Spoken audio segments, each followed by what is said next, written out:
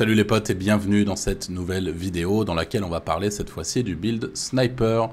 Et vous allez le voir, ce dernier est devenu extrêmement fort lors de la TU10. Lui aussi, puisque bon, vous avez peut-être pu le constater, mais durant la TU10, il y a beaucoup de sets qui sont devenus très forts, beaucoup d'armes qui sont devenues viables. Et le Sniper, je pense, n'a jamais été aussi intéressant et aussi bon à jouer. Je pense tout particulièrement, si vous connaissez, à Pacify, qui est un streamer qui a beaucoup streamé sur Division aussi. Mais je sais que ce dernier jouait uniquement Sniper, donc je pense que je vais lui envoyer cette vidéo pour qu'il puisse voir où en est le sniper en ce moment, puisque pour une fois, vraiment, vous avez un snipe déjà qui est ultra dynamique, donc le Mantis que vous avez au niveau 55 de la saison, et qui en plus d'être dynamique, est vraiment très fort.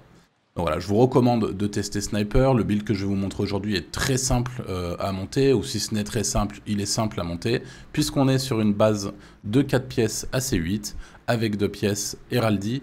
On pourrait très bien avoir, plutôt que 2 pièces Heraldie, eh bien une pièce Heraldie et une pièce Providence. Donc s'il vous manque un set, une pièce de 7 Heraldie par exemple, eh bien il n'y a pas de problème. Essayez juste de choper un torse avec 3 rouges dessus.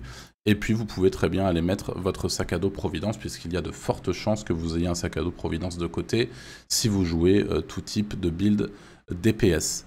Alors le plus important dans ce build, c'est d'aller chercher encore une fois le talent vigilance, qu'on utilise sur beaucoup de builds DPS, dans la mesure où c'est le plus rentable en termes de dégâts. Donc augmente le total de dégâts d'armes de 25%, subir des dégâts désactive ce buff pendant 4 secondes, vous connaissez sans doute le talent.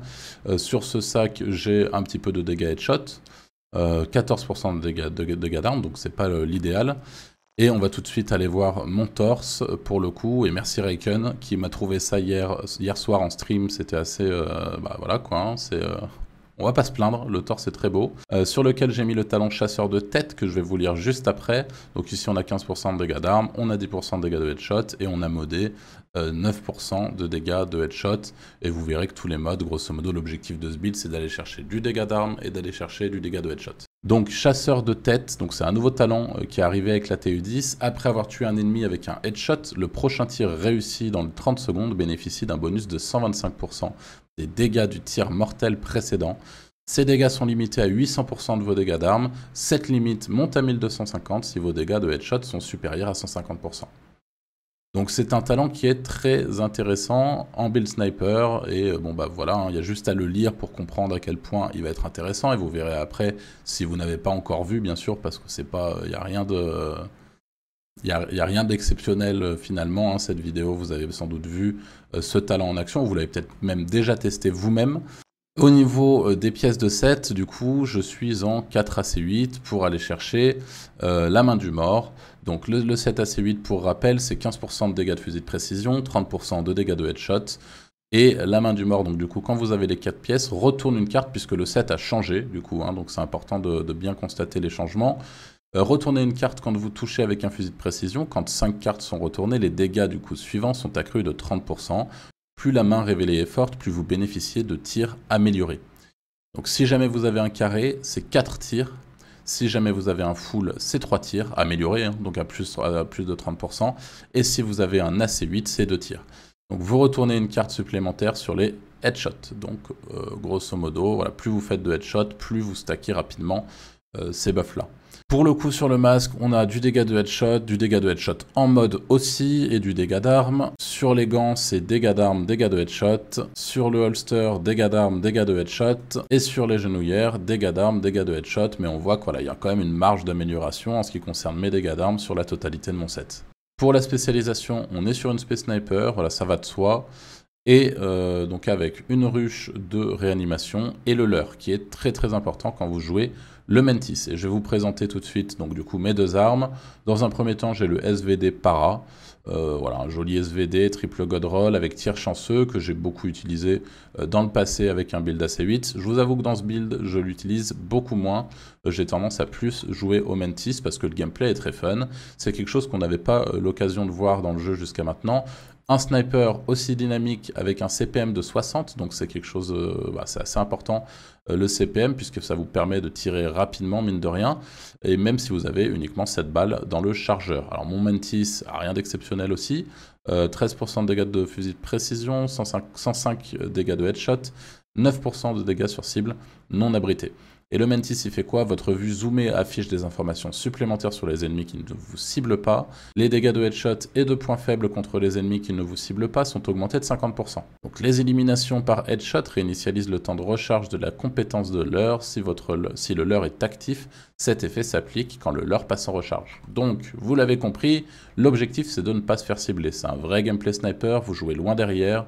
Vraiment, il ne faut pas prendre une balle, sinon tout de suite vous faites moins de dégâts. Donc le leurre est important, et on le voit, on parle même du leurre dans le talent, donc ça confirme le fait que le leurre est primordial sur ce type de build. Du coup, l'intérêt de ce set, c'est d'aller stacker à la fois le buff de la C8, qui va vous permettre de faire 30% de dégâts en plus sur vos tirs, mais surtout ce buff chasseur de tête qui est très fort. Et vous allez le voir tout de suite, puisque je vais aller stacker sur le côté histoire d'être tranquille. L'objectif, c'est de vraiment tuer les ennemis. Et là, le buff, on le voit en bas, qui se stack. Vous avez deux informations. Vous avez la petite barre du bas, orange, qui permet de constater la valeur de vos dégâts sur le prochain shoot. Et vous avez ensuite le buff qui est en train de se consumer doucement. Donc vous voyez que vous avez le temps, en sachant que si vous changez d'arme, ça reset le buff. C'est-à-dire que vous conservez plus ou moins... Alors là, quand je vais repasser sur le Mantis, je ferai moins de dégâts, parce que vous voyez que la barre du bas va baisser. Par contre, je reset complètement le timer du buff. Donc ça, c'est bon à savoir. Et là, hop, je recharge mon buff. Ok. Alors là, les dégâts, c'est pas tant ce qui va nous intéresser.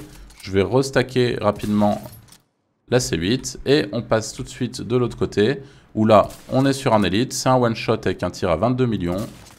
22 millions. Je vais essayer juste de faire un tir critique pour vous montrer ce que ça donne. Voilà, là on est à 23 534 000. Alors l'objectif, c'est bien sûr de... j'ai pas forcément, voire pas du tout d'ailleurs, de critique sur mon build. Mais voilà, ça peut toujours arriver de critique et on est à 23 millions. Ce que je vais faire, c'est que je vais vous montrer maintenant ce que ça donne avec le Nemesis. Alors, même principe, le Nemesis, vous imaginez bien que ça va arracher. Donc ce qu'on va faire, c'est qu'on va monter tout simplement le buff.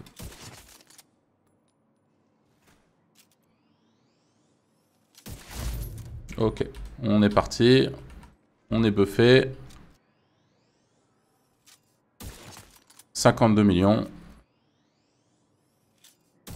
54 968 000. Donc on voit qu'on est sur des valeurs qui sont complètement insane, qui n'ont jamais été vues, ou en tout cas c'était assez rare de mettre des balles comme ça avant, à part avec les surcharges et compagnie.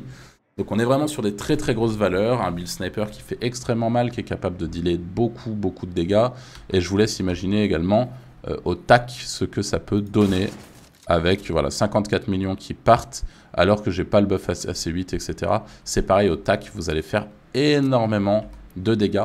Donc avec ce build, vous avez à la fois la possibilité de jouer quelque chose de très dynamique avec le Mantis, qui one-shot absolument tous les mobs élites, sans aucun problème. Une fois que vous êtes buffé, c'est un véritable carnage. Voilà, c'est un vrai build de sniper. On n'en a pas eu réellement depuis longtemps. C'était assez rare les joueurs sniper. Ça avait quand même beaucoup moins d'intérêt que la majorité des builds. Aujourd'hui, vous pouvez vous permettre de faire à peu près tout le contenu du jeu, y compris le légendaire, puisqu'on a eu l'occasion de jouer avec un sniper dans nos légendaires. C'est plutôt agréable aussi.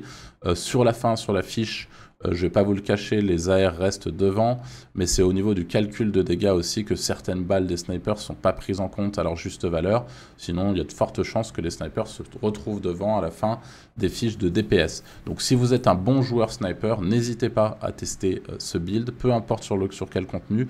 Et je peux vous assurer que si vous êtes un joueur solo avec le leurre, vous allez vraiment adorer le gameplay de ce build et vous one-shotter encore une fois tous les mobs tranquillement, sans aucune prise de tête, dans la mesure où vous arrivez justement à mettre des têtes. Et on va finir du coup avec mes statistiques où on voit que j'ai 311% de dégâts de headshot avec le Mantis dans les mains, bonus de dégâts toute arme 94,9%, bonus de dégâts de fusil de précision 53,0%. C'est vraiment les statistiques qui nous intéressent, c'est les dégâts d'armes et les dégâts de headshot sur ce build. Vigilance chasseur de tête, nous l'avons vu. Encore une fois, si vous aimez le gameplay sniper, n'hésitez pas à construire ce build. Il est vraiment très fun, vraiment très viable. C'est l'une des premières fois qu'on a quelque chose qui fonctionne à ce point en sniper.